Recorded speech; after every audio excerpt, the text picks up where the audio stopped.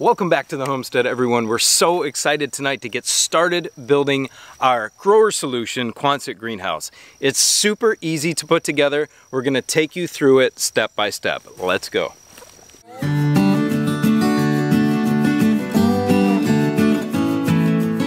I'm loving this company so far. They are very, very organized. Look at the efficiency with which they pack their greenhouse hardware. Everything else is packed the same way, but it is broken down piece by piece for you and labeled very clearly. Well, as you already saw, we have our base or our pad for our greenhouse. Everybody's property is going to be different, so you do what you need to do to get a nice flat area for your greenhouse. And then from there, of course, we covered it with our DeWitt Sunbelt weed barrier. This stuff is awesome. I think it's rated, this one is rated for 10 years, and it's not gonna let any weeds through into our greenhouse.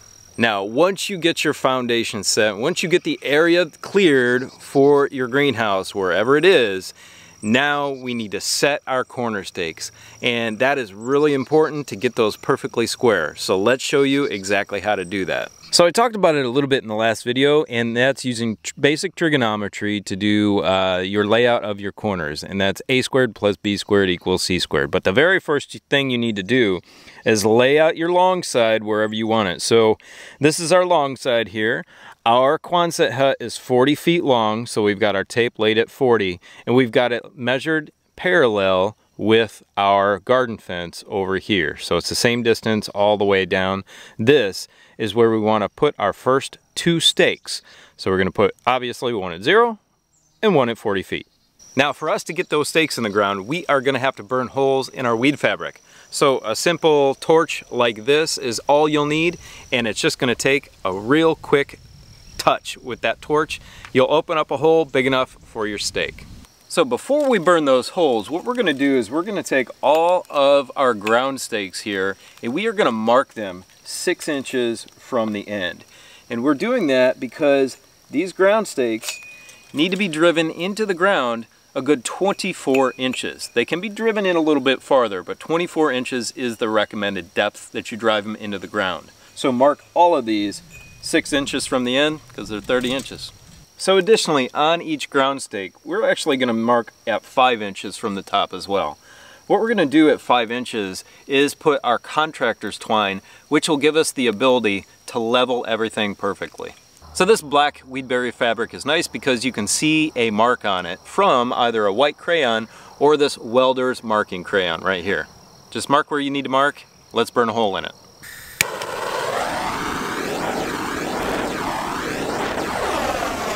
So they send you something in this kit which is really nice to be able to pound these stakes in, and that's this. It's a milled pounding block. It fits right here in the top of the stake, and it will help to keep this nice and round while you're pounding it in with your sledgehammer.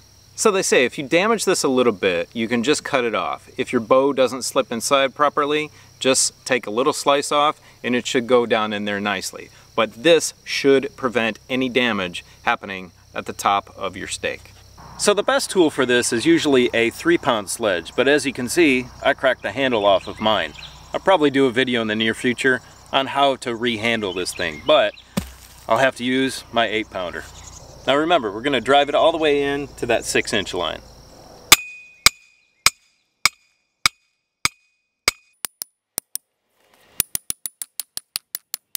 Now it's important to keep your stakes plumb or level in the up and down direction. So having a little magnetic pipe level or a little magnetic straight level like this that just sticks to the side is a good thing. However, of course, once you start pounding on it, the level just goes flying off. So just try your best.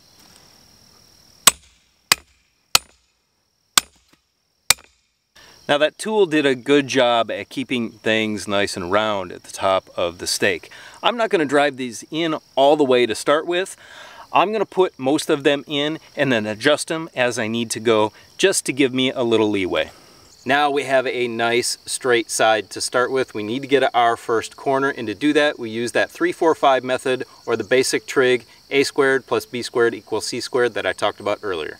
So starting over at our first corner right there, we're running our side length at 20 feet off of this tape, and then all the way over at our other corner over there, we are running another tape measure over here to this corner. So in our case, the square root of 2,000 is 44.7, which equates to about 44 feet 9 inches. So we are going to match up that 44 feet 9 inches with our 20 feet from our other stake, and this is exactly where we are going to put that other stake.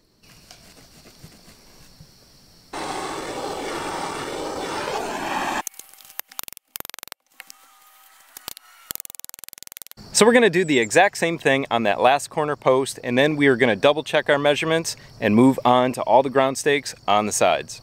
So to check if everything is square, you need to go from your third corner that you did and come all the way over here to the last corner, and it should be exactly 40 feet to the center, and that's what it is. Perfect. Okay, y'all, now that we have our corner stakes in, we need to run our contractor's twine around the outside of them.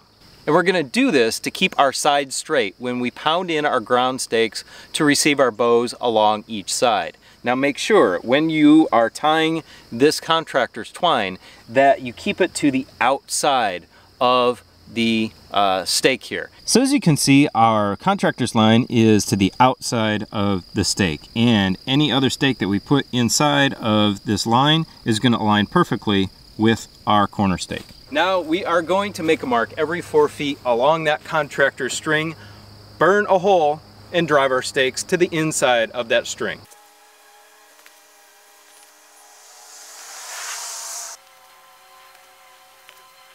We're going to use a line level on the ends, and the reason we're going to do that is we want things level in this direction. If there's a little tilt in the longitudinal direction, that's no big deal. But if the end wall is tilted up or down, that's going to cause issues for your door and the way the greenhouse sits. It's not going to be a good thing. So make sure your ends are level using that line level.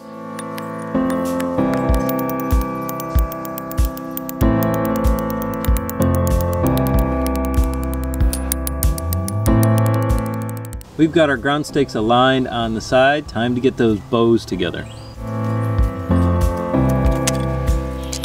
It's time to assemble our bows, but there's a few tricks that you need to know to assemble them. Let's show you what those are. Okay, the first thing is to find a very flat surface to assemble your bow. And the reason for that is so you don't get waves in it. Now your flattest spot is probably going to be on top of your greenhouse pad, but if it isn't, try and find one. Now what we're going to do is just slip the crimped end into the other end right here, and we're going to secure everything with these tech screws that they give you. They call them tech screws. It's just a self-tapping metal screw. Now you don't want to do that on the top. Make sure you do that on the side, because if you do that on the top, then you're going to rip your plastic. So on the side or on the bottom is the best place for it.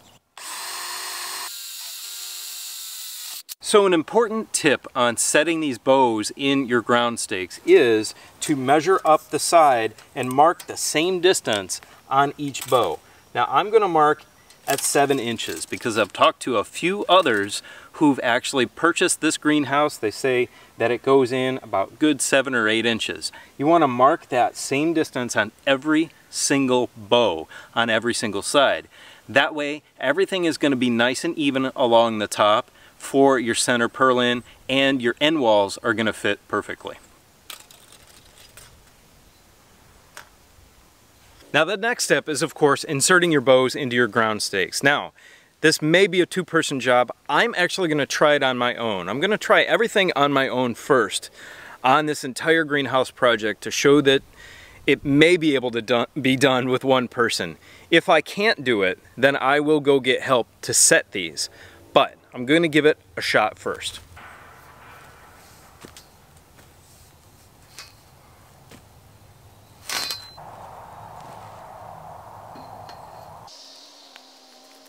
It can be done. It's better with 2 people, but it can be done without that much of a problem. So to make this a lot easier, I recommend setting up an assembly line. It's going to be way, way easier. Put all of your arches or bows together and just start drilling like crazy.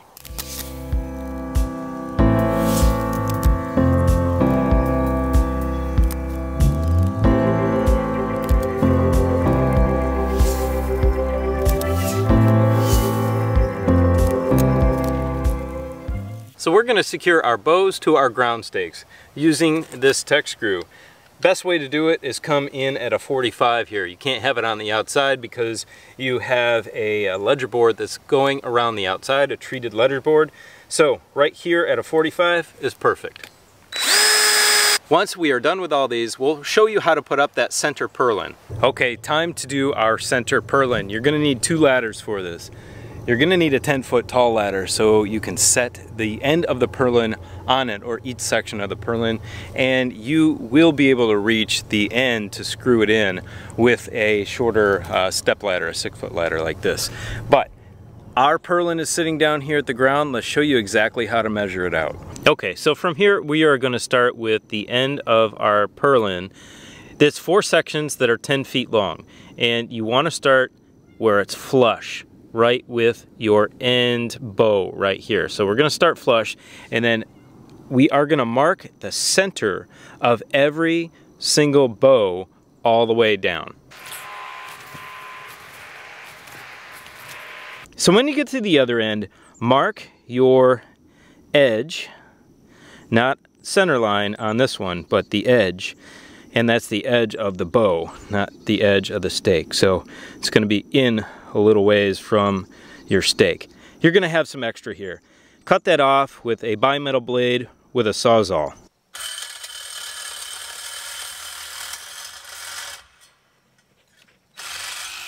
So now we have our purlin cut off at the end and marked for each bow. It's time for us to hang it. We're gonna hang it on the end with this pipe hanger. That is gonna go right here on this end.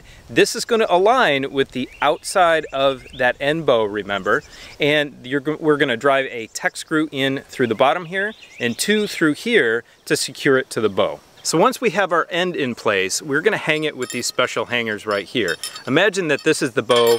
They're gonna go over the top of it like this and then clamp together with this little carriage bolt.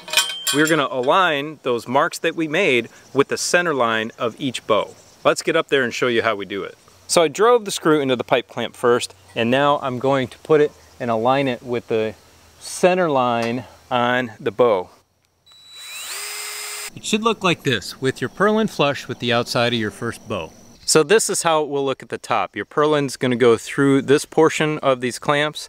These both are gonna loop up, and then you're gonna secure them on both sides like this. And of course, that mark I made on the ground on the purlin lines up with the center of this bow right here, which also lines up with the center mark I made on the bow. Well, there you go. That is exactly how you set up the initial structure for a Grower Solution Quonset greenhouse. Now ours happens to be 20 by 40.